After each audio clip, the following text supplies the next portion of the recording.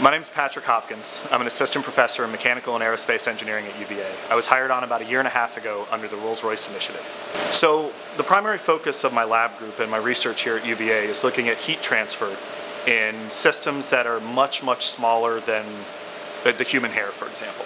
So heat transfer in computer chips, heat transfer in iPads, iPhones, how we can make that heat transfer more efficient so that we can make devices faster and cheaper for the general public.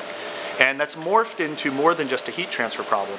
Recently, we've been very interested in how to use that heat to generate energy.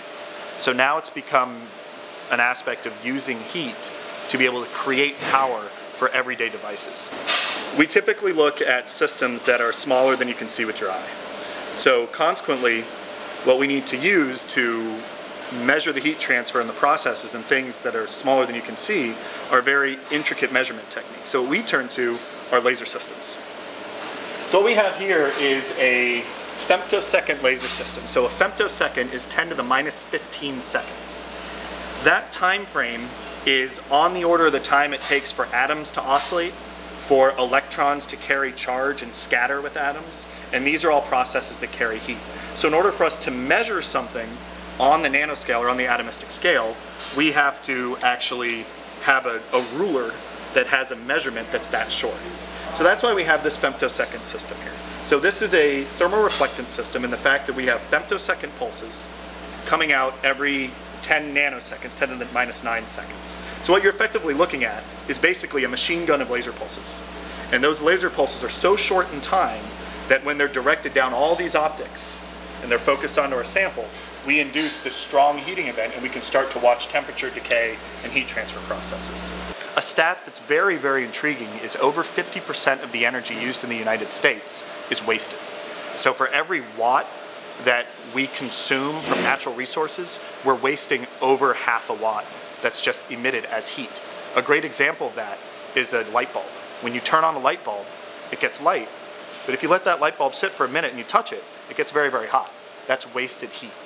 So part of the excitement of looking at heat and energy on the nanoscale is being able to utilize it at the atomistic level to try and create power for buildings such as this, for cars, for people, to try and make a more energy efficient world. So we're interested in looking at heat transfer at different temperatures. And for that, we use this cryostat to cool down our sample down to temperatures that we might find in very cold applications, such as space applications. And in this case, we have liquid nitrogen, which is 77 Kelvin. So it's creating a very cold event, cooling down our sample, where we can now look at how heat is affecting things at very low temperatures, where oscillations of heat are changing in time. UVA has a very unique situation where we not only have a top-notch engineering school, but we have top-notch programs across the entire university.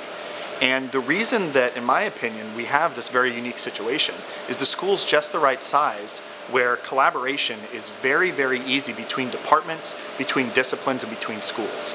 For example, on a daily basis, I can walk out of my office, walk 10 feet across the engineering school, and end up in the material science department where they're doing very exciting nanostructure synthesis. Or I can walk another 10 feet in the other direction, end up in the electrical engineering department, and find people that are making nano devices that need to find out more about the heat transfer. So it's a very easy place to collaborate.